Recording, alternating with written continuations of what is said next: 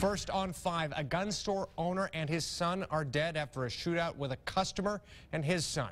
It happened yesterday at McLemore Gun Shop in Pearl River County. That's in West Mississippi. Authorities say a customer came in to pick up a gun he dropped off for repairs, but got into an argument with the store owner's wife over a $25 fee.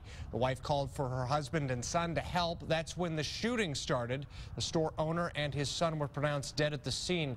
The customer and his son were wounded and were airlifted to nearby hospitals. So far, no charges have been filed.